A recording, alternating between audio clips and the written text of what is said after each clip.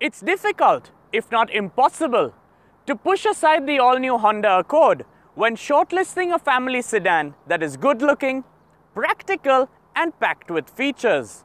Actually, it's really easy, and that's what I'm here to prove with the king of sedans by my side, the 2018 Toyota Camry. Well then, welcome to the Apple versus Microsoft, the Batman versus Superman, and the Coke versus Pepsi of the automotive world. Today, we'll be putting the biggest names in the D segment up against each other to settle it once and for all. Are you ready? Yalla!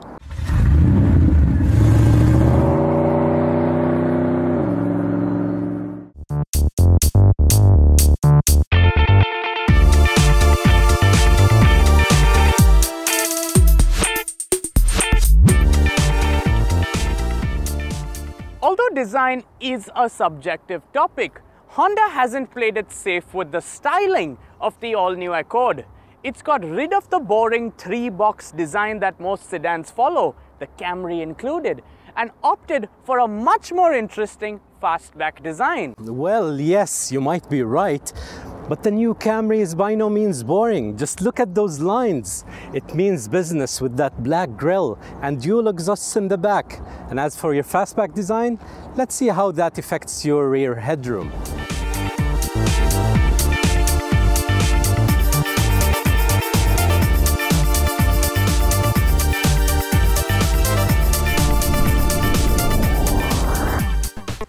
With practicality being an important factor, the Accord continues to differentiate itself from the Toyota Camry with a cabin that is better designed and of noticeably better quality.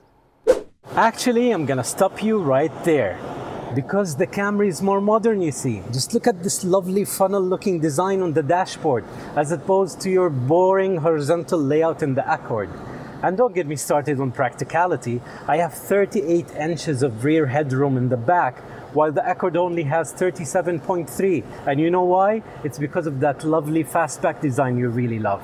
Fine, so the Accord loses a couple of centimeters in rear headroom, but because of its longer wheelbase, I've got over 40 inches of rear legroom, as opposed to only 38 your Camry has to offer. And oh, boot space is also in my favor.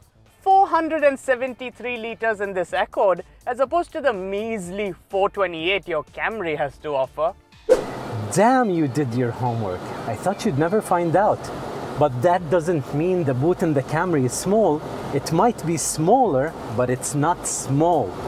At 140,000 dirhams, Honda hasn't held back on the features. This all-new Accord is armed with everything from a remote engine starter to head-up display, adaptive cruise control, lane departure alert, Android Auto, Apple CarPlay, active noise cancellation, and plenty more. What about your Camry, Anas? Okay, this is a little bit embarrassing since I don't have any of the features you just mentioned, but the Camry is still 20,000 dirhams cheaper than the Accord and is still equipped with stuff you use every day, like keyless entry, push-button start, a conventional cruise control that doesn't intervene with braking every time somebody cuts in front of you on the road, and hey, lane keeping assist. What's wrong with using your hands? In a bold move and one that most manufacturers haven't considered, Honda has got rid of its popular 2.4 litre and 3.5 litre naturally aspirated engines in favor of two turbocharged units. The 2 litre 4-cylinder engine that powers this very car makes 247 horsepower and 370 Newton meters of torque, which it pushes through a 10-speed transmission. Wow, that's a bold move from Honda.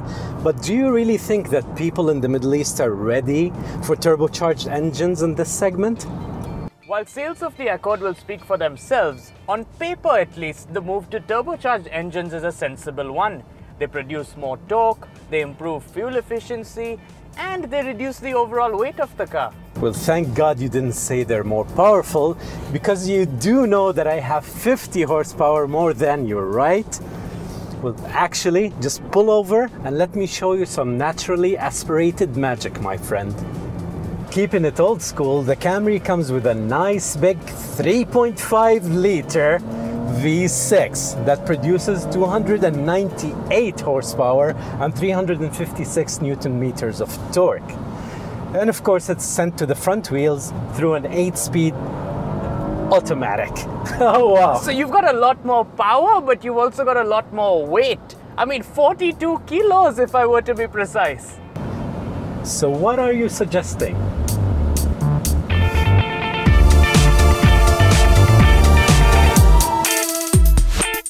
Three, two, one.